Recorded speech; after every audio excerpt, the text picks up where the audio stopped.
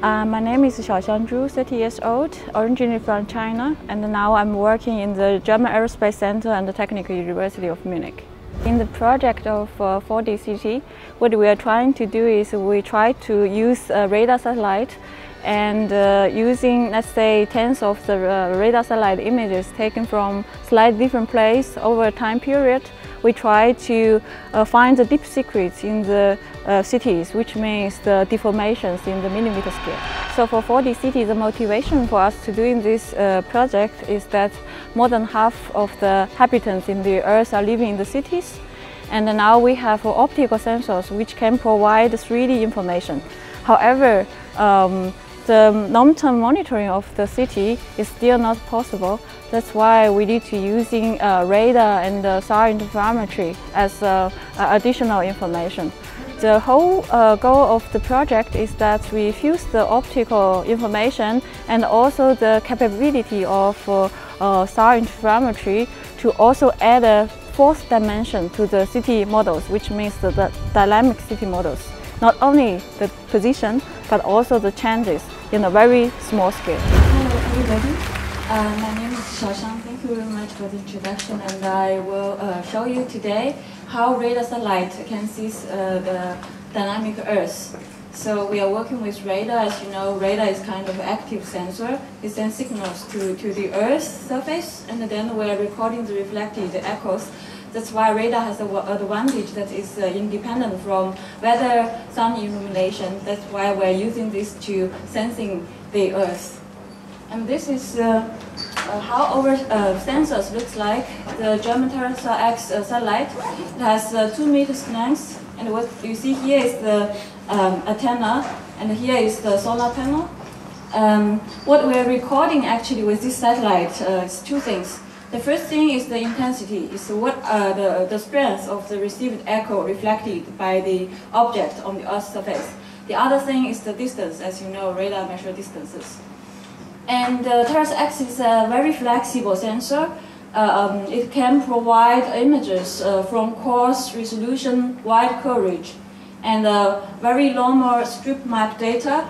And what's most exciting is this so-called spotlight mode, which means to increase the illumination time of the object, the satellite is staring to one spot, and so that we are getting a very high resolution. In this case, we get a resolution of meter, which is very, let's say, suitable for urban monitoring. So this is how it works, staring at one point and the spotlight mode.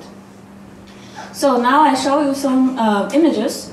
This is a typical Google image you might expect, and this is the Las Vegas downtown, and this is the famous Casino Street. And let's see how radar sees it. So this is a radar image of the same area.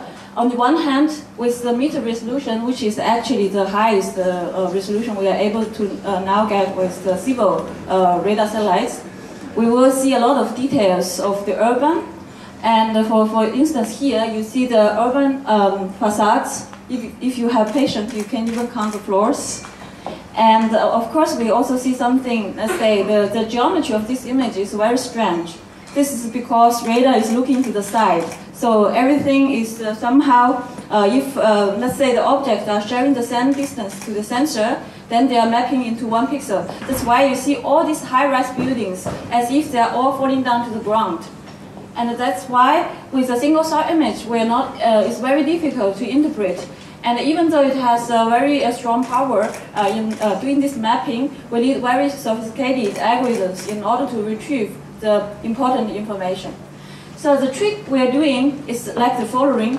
Instead of using one single image, the satellite will repeat every 11 days to the same place, taking an image from slightly different position. Then with tens of these images, we are getting the 3D shapes of the Earth's surface. And this is very similar to the concept of CT. So you do a 360-degree scan, and then you are doing 3D reconstruction of the human body. In this case, the scanner is the radar, and what we are scanning in the patient is the Earth.